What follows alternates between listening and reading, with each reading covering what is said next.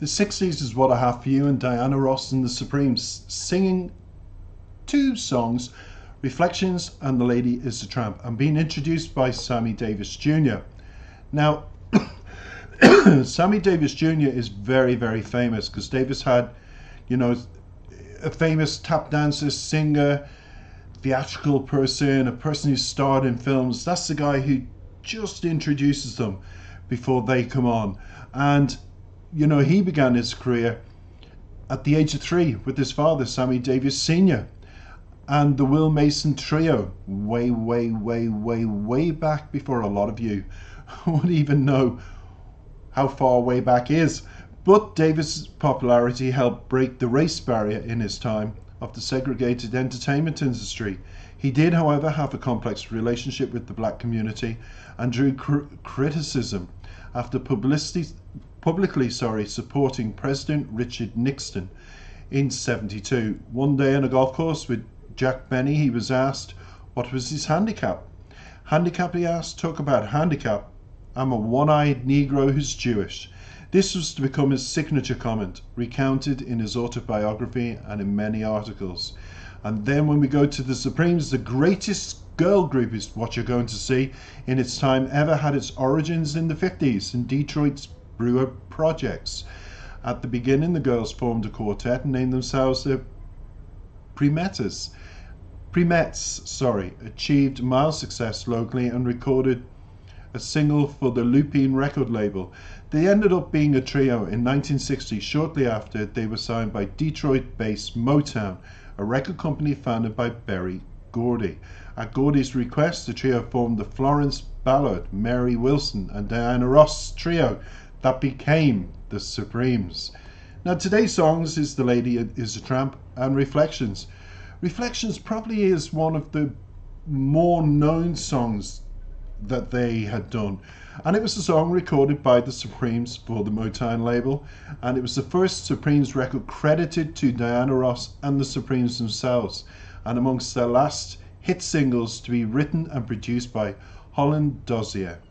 The Lady is a Tramp will follow. You'll see the mixture, how they blend it together, is a show tune from 1937, Rodgers and Hart musical Babes in Arms, in which it was introduced by former child star Mitzi Green. The song is a spoof of New York high society and its strict etiquette. The first line of the verse is, I get too hungry for dinner at 8, is the start of what's to come. But let's get back into today's video. We're going back to the 60s and we're going to enjoy and reminisce and have some fun. Take it away, Sammy Davis Jr. There is no lyrics to this and breakdown of the lyrics. It's just a fun video to reflect, unwind and enjoy. After that summary of an introduction, I hope you will. Yeah, that sound can only mean one thing. The hottest group in the country. Ladies and gentlemen, Miss Diana Ross and the Supremes. Yeah?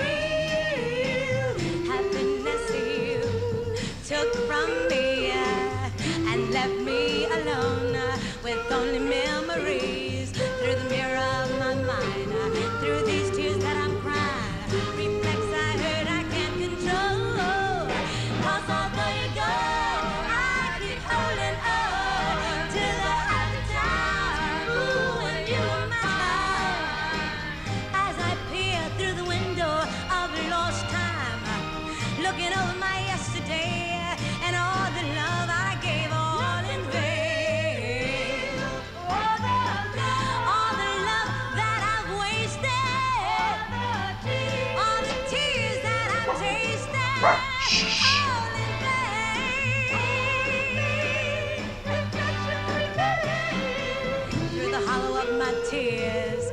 I see a dream that's lost from the hurt that you have caused. Everywhere I turn, seems like everything I see reflects the love that used to be. In the UFO, all my faith and trust, right before my eyes, my world is turning dust. After all the nights I sat alone and wept, just a handful of promises are all that's left of love and you. Reflections of the way life used to be. Reflections of the love you took from me. In the UFO, all my faith and trust. Reflections.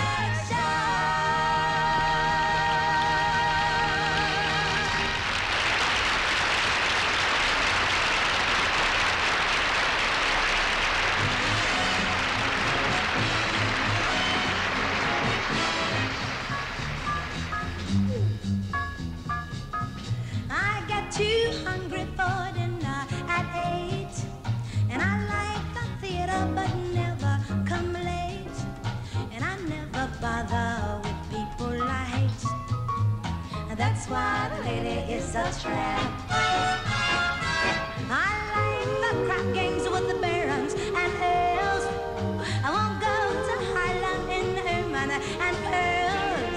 I won't dish the dirt with the rest of the girls, and that's why the lady is a tramp. I like that cool brush wind in my hair, a life without care. I'm broken and it's old. Hate California, it's cold and it's damp, and that's why the lady is a tramp. I'm so tired of this dull routine. Up to town on the 8:15. Work 9 to 10. I gotta get up and start all over again. I sure get tired. I wanna go somewhere different. Go. Out of town, I'd rather. Let's take a boat to Bermuda. Oh, let's take a plane to St. Paul. Let's take a pilot to Boston for charter. Let's get away from it all. Hey, let's go get Niagara. This time we'll look at the falls. Let's leave our hut and get out of this rut. Let's get away from it all. We'll wine and dine on mulligan stew and never wish for turkey. We'll hitch and hike and drift on from Maine to Albuquerque. But my social circle spins too fast for me. I'm busy.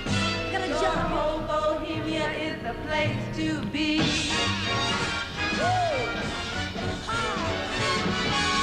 And I get too hungry for dinner at 8, and I like the theater but never come late, and I never bother with folks that I hate.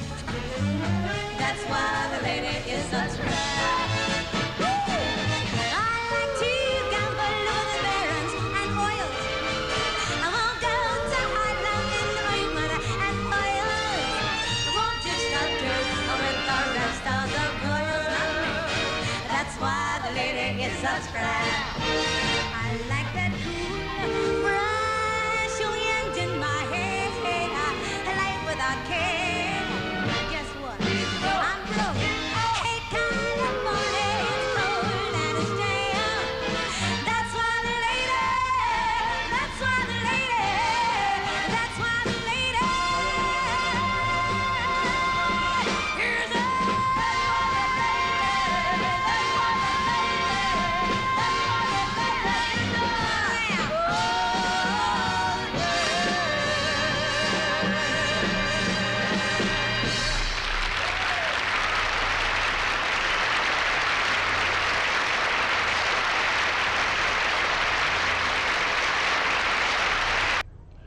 I have to say the audience are past tense, very, very disciplined. I mean, they all sat, and I was looking at the audience as well as enjoying that memory, and they're so rigid, and not a head was moving or a body swaying, and then they erupt into that applause, which is very nice. It was all very disciplined and elegant and sophisticated back then, wasn't it? That you went along in your best attire and you just... I don't know if I could have done that, but anyway, congratulations Diana Ross and Supremes, and thank you for the memory. What does it say just before I leave about the Supremes? This is what I want to finish up. In spite of the support of Motown writers and producers such as Smokey Robinson and Gordy himself, the group spent a few years recording songs that disappeared into oblivion as soon as they were released. During those early years, it was generally accepted that Flo Ballard had the strongest, more soulful voice to lead the group, but Gordy decided that Diana Ross had a more commercial sound, and she became the lead singer in most of their recordings. However, his enthusiasm was not initially shared by other producers and musicians who found Ross's voice too high-pitched and nasal. In late 1963, the Supremes were turned over to the in-house production team formed by Lamont Dozier and brothers Brian Holland and Eddie Holland. From the very beginning of the collaboration worked like magic when their first release, When the Love Light Starts Shining Through His Eyes, became a top 40 hit nationwide, providing the first hint of the girls' potential. So there you go, they never looked back.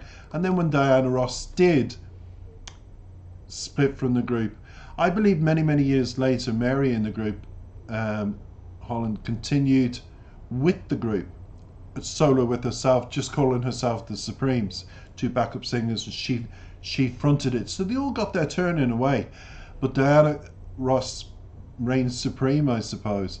It's just how it is. But look, back in the 60s, the Supremes ran supreme, and that was their first little synopsis of what I'll give you during the year. They'll be back for sure. Don't forget to comment, like and subscribe. Take care for now.